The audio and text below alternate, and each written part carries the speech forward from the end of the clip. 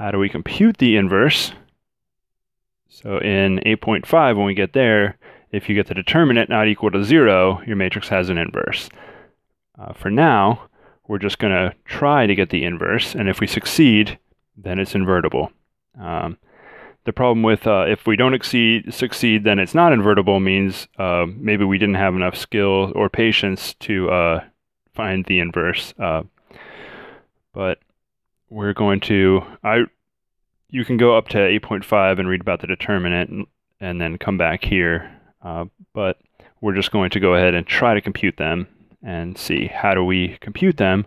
We're going to augment the matrix A with the identity. So we're going to write the matrix A as the first few columns, and then whatever dimension A is, we're going to put the identity matrix of the same dimension in there. We're going to do row operations, so we get the identity matrix here, which is a row-reduced echelon form matrix, and everything left over is A inverse. If you can't get the identity here, most likely matrix A does not have an inverse. So this matrix is invertible. I took a matrix that has a really nice inverse. Most matrix inverses will have fractions all over the place. So in general, if you go anywhere past a 2 by 2, you're going to have fractions all over the place. So we're going to go ahead and find the inverse of this matrix. So what we're going to do is write down B with the identity matrix.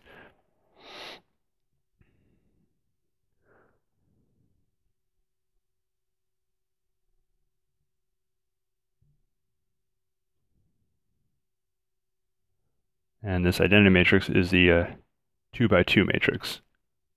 So we're going to be doing row operations. Well, which operations do we need to do? We need to, let's see. It looks like we might be getting into some fractions here. So what I'm going to do is work really hard to avoid fractions. I'm going to take 2 of these -5s and add them up to this 12. So we have 2 row 2, and then add it to 12, so 10.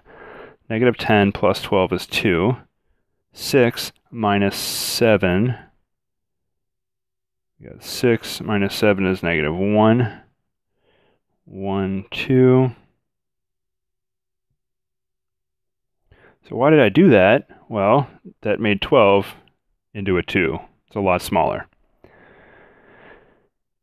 Now I can take 2, and if I add 2 of these to -5, I'll have -1, and then I will be, I can use that -1 to knock out the 2. I could also shift gears and look at column 2, because in one move I can turn this into a 0. So let's go ahead and do that. So I'm going to take 3 row 1s to knock out that.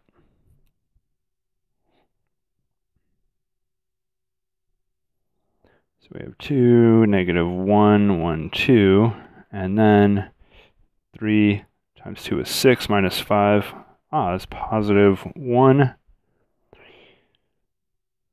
and 0, and 3, 6 plus 1, 7.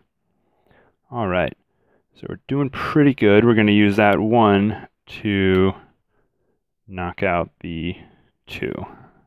So we're going to go -2 row 2. So we have 0, -1, -6 plus 1 is -5,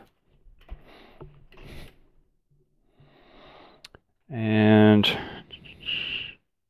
-5, and last, -14 plus 2 is -12.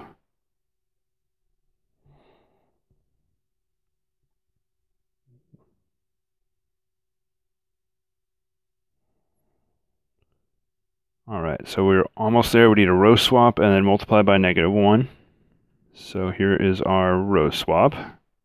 1, 0, 3, 7, 0, -1, -5, -12, and then multiply by -1, and we're going to end up with 3, 7, 5, 12. So we think B inverse should be 3, 7, 5, 12. We're going to check what should I get when I multiply? Let me do the check over here. We should be getting the identity equals b times b inverse.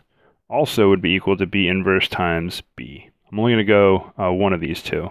If one of them works out, the other one is pretty much guaranteed to work out. So I'm only going to go b inverse.